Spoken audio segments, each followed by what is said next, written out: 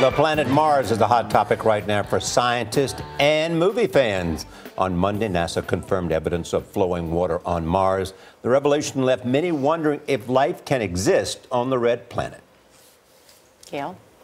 The possibility of survival on Mars is explored. I'm so excited to see Ridley. Is explored in Ridley Scott's new film, The Martian. It stars Matt Damon as an astronaut who finds himself stranded there after an accident. He and his crewmates try to evacuate during a sandstorm. Martinez, how long before takeoff? 12 minutes. Visibility is almost zero. Anyone gets lost, hone into my suit's telemetry. You ready? Ready.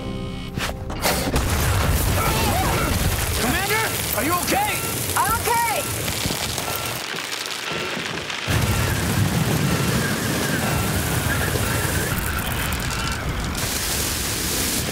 Hey! We might be able to keep the map from tipping!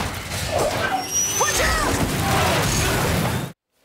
As you might imagine, it is not okay. Director and producer Ridley Scott is best known for his sci-fi classics like Alien, you remember that, and Blade Runner. He was honored with Academy Award nominations for directing films like Black Hawk Down and Gladiator. And Ridley Scott joins us at the table. Welcome, Sir Ridley Scott. It's good to see you. Good morning. So, you know, there's news that they found water on Mars. Are you thinking, if I had known that earlier, what I would have done with this movie? Well, I knew 2 months ago because I get on very well with NASA. They told you? Because they love the book. So I called them when I was going to decide to do the book. And they revealed the fact there's water up there, but they thought it was ice. But now today, we hear that there's moving water. So you knew in advance because you cooperated with NASA on this film. You asked them for help, right? Well, actually, they cooperated with me, thank God, because we're going to make it anyway. But they loved the book. And the book was a reader for NASA. And for the most part, it's pretty accurate. If you ever get marooned on Mars, you read the book, if you follow the instruction Ridley, if manual, you ever that's get how you get marooned off. on Mars. You get off. They'll be there 2023 if they keep the funding going. Oh, NASA will be there 2020. They reckon the 2020s, yeah. How long will it take them to get back? Well, you're 9 months there, 9 months back. So the journey, Moon right now, Moonshot's 5 days. Right. So Mars is the last stepping stone into deep space. So I think that's why Mars has always become so romanticized and important.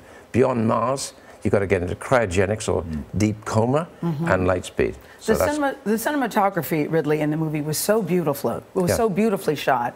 And when I look at Matt Damon, who's on screen for a long time by himself, everything that could possibly go wrong goes wrong for this guy. It goes from bad to worse. What's it like when you're shooting with someone who's really acting all by themselves and and you don't make it boring? Well, you know, I spent 5 weeks just us together on a huge set in Budapest, which was Mars, and then that would join on to Wadi Rum was in Jordan. And so Matt and I have a long conversation. Prior to that, you plan his emotional itinerary and say, okay, this is going to be, shall we go for this? This is going to be emotional, justifiable. This is going to be anger. This is good. So you plot the way, and then I figured we should have what would constitute a black box inside the habitat, which would be 28 GoPros. So eventually you start talking to a camera. 28 GoPros on the set. So everywhere you are, you talk to people. Cameras. Yeah, that's incredible. Jeff Bezos, Elon Musk, Richard Branson, all are creating companies to go to space. Would you like to go? Absolutely not. Why not? I've just been. Making a movie is not going. Making a movie is not going. Well, I've been the 17th century, 18th century, you know. No, I wouldn't really. No, I like it. It has no appeal to you. Not really. I like Earth. We should take care of Earth. I like Charlie saying making a movie, Ridley, is not going. The writer of this book said that when he heard that you were going to direct it, he thought he was being punked. He thought it was a hoax.